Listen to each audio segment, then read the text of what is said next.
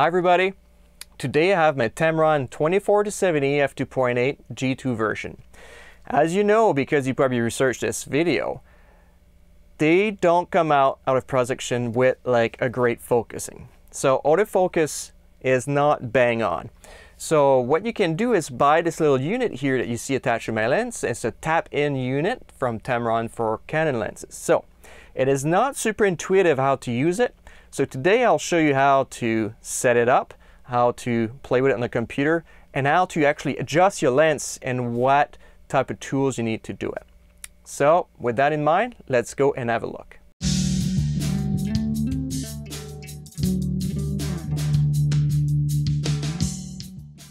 Okay, so I'm at the computer right now, and I got my lens plugged into the tap-in unit. And as you can tell, it's a fairly simple window with lots of values and everything. So as you can tell on top here, there is the lens that I'm using, the 24-70. If you have a different lens, it'll be right there. And there's the firmware update button. So press on it. If there's any update, it will come up. Now, unfortunately, there's no update for this lens. So you gotta do everything manually. So today I'm gonna show you how to use the focus adjustment tab. I won't be going into the focus distance limiter or the custom setup. So that's other thing you can do, but all I wanted to do with this lens is make sure that it focuses properly, and this is what we're gonna do today. So first off, let's take a look on the right here. You can tell there's the camera, and then you have the backward -20, default 0, and forward +20. So those are the values that you see here, -6, -6, -7. So what it means really is if everything is sharp and it's at default at 0, it's perfect. If your image is sharp, let's say right here, so you should have something sharp in here, but sharp in front of it, meaning it's sharp in the minus values. And if it's sharp past your subject, then it's sharp in the plus values. So in this case, let's say we're going to take the -6 here at 24 millimeters. Mine was sharper past my subject. So I had to bring that back -6 notches to bring it back to where it should be. All right, hopefully that makes sense, but I'll show you again and make a little bit more sense with my setup. So then we're going to take a look here, the top bar. We get 1.25 feet or 0.35 meters, and that's my minimal focusing distance. Then you have your 3 feet, 1 meter, and then you have infinity. So once you look on your lens, on top of your lens right here, I'll show you, you have this, those values are there. So that's like the focal distance, basically, that your lens is from your subject. After that, on the left here, you'll have 24 millimeters, 35 millimeters, 50, and 70 millimeters. So those are the values that you can adjust your lens with a specific lens. So we're going to try and do some tests at 24 millimeters, at 35 millimeters, 50, and 70. And we're going to choose one of the three categories here. So we're going to first start, and I'll show you how to do it at like the minimal focusing distance of 1.25 feet or 0.38 meters. This is how I'm going to show you how to do it with. And then after that, you can do it at home with the 3 feet and the infinity.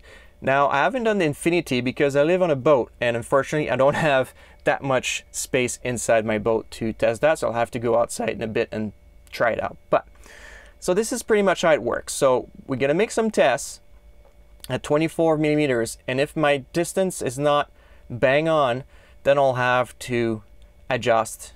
As you can tell there, I have -6 values because the focusing was too far forward. Okay, so that's for the software. Now, let's take this lens out of there and I'll show you my setup. But first, let's talk about the setup. So, what I'm gonna be using today is very simple. You can use different things. If you have proper like boards and things like that for calibration of your lenses and stuff at home, use that. Now I am using an X-Rite color passport for photographer. The reason why I'm using this is because I can put it into a 90-degree first, because it's easy to put it this way, and I got like a little meter little lines there. So it's easy for me to focus on this. So this will be my main focusing point. And as long as all these lines are clear and I know that this is in focus, then I'll be fine. Next off, I have a little Coast Guard ruler. So a ruler is the best way to use. You'll need something in a 45-degree angle. So I like rulers because you have a value you can set. So in this case, I have inches set up and I have 3 inches set up right against my panel that I want to have in focus. So basically, when I shoot and my panel is in focus, number 3 should be in focus. I want this connection, this right here, to be bang on focus. If 2 is in focus and that's it, everything else is blurry. So what that means is my focus is too close from the camera, therefore my focus is in the minus values. Therefore I will need to add numbers to my software to bring that focus back to where it should be. So all you need, you can use a book, you can use a box, whatever you feel like, and something in a 45-degree angle. So I highly suggest a ruler and something with a flat surface. So this is what I'm going to be using. Now I'm going to take this lens out of there and I'm going to put it onto my camera. And then we're going to find the right distance. So what I want to do first is I need to get to 0.38 meters or 1.25 feet in order to do the tests. So what I'm going to do here is I'm going to put my camera on, and then I will put the live view mode on, and I'll turn my autofocus on manual focus, and I will bring my ring until I get to 0.38 meters or 1.25 feet. And then I'm going to go ahead and I'm going to find, if you can zoom into your live view, it's even better.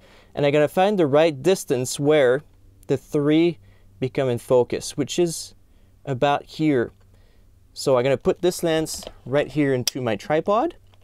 Something to keep in mind when you do the minimum value, you don't want to be too close, otherwise you will always be, you won't be able to focus by a certain distance. So just get to your value. Your number 3 is sharp, this is sharp, but just back it up just a little tiny notch there, and then try it with your ring, your ring to focus to see if it goes past before and after your mark, your number 3 in this case. And if it does, then it's perfect. You know, you got it bang on. So then I'm going to turn this on to autofocus. Okay, so I'm going to get everything set up perfectly. So this is the right distance, my lens, from my test setup here. So what I'm going to do here, and get off the live view mode, I'm going to choose like a small points of autofocus points, and I'm going to make sure that it hits right here. So I want this to be in focus. I don't want this to be in focus. So I will take a single focal point or a small amount of focal point right in the middle of my screen on my live view mode. Okay. So then I'm going to go down a bit, and then I'm going to focus somewhere else, and then I'm going to come back right to my panel close to the 3. I'm going to take a few shots. So I'm at 24 millimeters right now, so I'm going to do that a few times. Then I'm going to go to 35 millimeters. I'm going to repeat the process.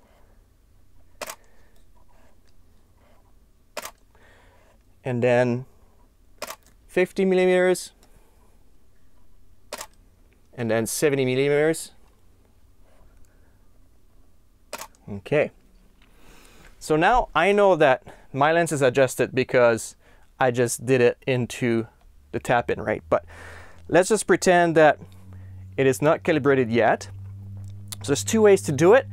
Take your memory card to your computer, go on Lightroom and have a look, or use your live view mode. In this case, I used my live view mode because it was too much of a pain to take my camera there and take my lens and stuff like that. So my workflow was this. I was looking, let's say I was at 70 meters now. I was looking, I'm like, okay, it is sharp at number 4 inches, so I'm too far ahead. I need to bring that focus back to me, so I'll give it a value of -5. So I took notes, and these were my notes, complicated notes. So it takes a while to, like several tries to make it right. So now this is done. I'm going to take my lens out. We're going to go in Lightroom quickly, and I'll show you what it looked like with my tests. I'm going to put this lens back on. Okay. So if I go in my Lightroom right now, I'm going to take a look. See, this is my focal range for 50 millimeters. So let's start at 24. So that's what it looked like. So I'm going to full screen it. So as you can tell on this one, it's actually not too bad. So if I zoom in, it's actually zoom in, sorry. This one is actually not too bad. The 3's in focus, the panel's in focus, 6 looks good, 4 and 2, so it's actually not too bad. So we're gonna go take another example. This was 35 millimeters. So you can tell the 2 is super sharp, but the 4 is not so sharp. So what that's telling me is 3 is my 0. It's where I want it to be sharp on either side equally. But in this case, 2 is sharp, 4 is not so sharp. So it's telling me is my focus probably happen around here instead of there. So what I'll have to do is give it a value towards upward, so towards the plus values. So in this case, I would probably go and say, okay, I'm gonna add, let's say +5 first. So by adding +5, my focusing next time probably gonna be above 3 or close to 3. So you can go all the way to 20. So give it a good 5 increments at first, and then you can fine tune it with 2's and 1's. Okay, so then that's my 50 mil. Clearly on this one, 4 is blurry. 3 start to get blurry, and 2 is super sharp. So the focusing happened about here, about the 2 marks. And again, my panel is kind of sharp, so I always took 2 or 3 shots to make sure that it was okay. And by the way, I've done that with my lens wide open and close to f2.8 or f4 or whatever minimal amount you have on your lens. So in this case, in this one, I bumped this one +10 because I wanted that to be forward. So in this case, now you can tell my 3 is there, that's the 70 mil, but it focused way past behind. So I need to bring my value in the minuses back towards my 3. So my focus arrive about like at the 4 plus mark. So on this, I would probably give it like a -10 to bring the value back to 3. And then in this case, after I've done the change, you can tell that now 3 is in focus, 2 is a tiny bit out of focus, and 4 is totally out of focus. So 10 went from this, -10, I should say, sorry, went to this. So then at this point, I'm too much below my 3, so I'm too close from the camera. So I will need to probably add 2 to this. So if we escape this and go back to my lens, so here it is. When you do your value, let's say 24 millimeters, we'll keep in mind it's -6, but I can go around and do -10. Then the second shot, you say, okay, I need to add 2 to it, so you have +8, and then you keep going until you fine tune and you find everything works fine. So it's a long process. You need to go back and forth with your computer and then take the lens, bring it back to your computer, take the lens, and every lens are different, so I don't think that that's the value for another 24-70. You need to do it yourself, unfortunately, at home, and take a good hour or so to do it. So hopefully that answered a few questions how you do it. Just remember, you can use pretty much anything you want at home to create your test little panel here. Remember, you need something flat, something 45 degrees. And yeah, you're just gonna go around and tweak. I highly suggest big increments at first and then small increments after that. And then take notes. That easy as that. So I'm waiting for a Sony A7 Mark III. I'm one of those that's gonna jump from Canon to Sony. And then I'll have an adapter that I'm gonna put this lens on. So I'm super curious to know if the value will change once I use an adapter and if I use it with a different body. So we'll have to take a look because it's supposed to solve the problem with the lens. So I shouldn't have any issue. Once that's done, you should be good for good. You don't have to change any other thing with any other cameras. So I'm curious to see and if it's gonna work. And whenever I get my camera, I'll put a little comment below here so you know if it works or not. You can do adjustments as well in your camera. So any type of lens you own, you can put it in the Canon body and adjust the same way in the pluses and the minuses values.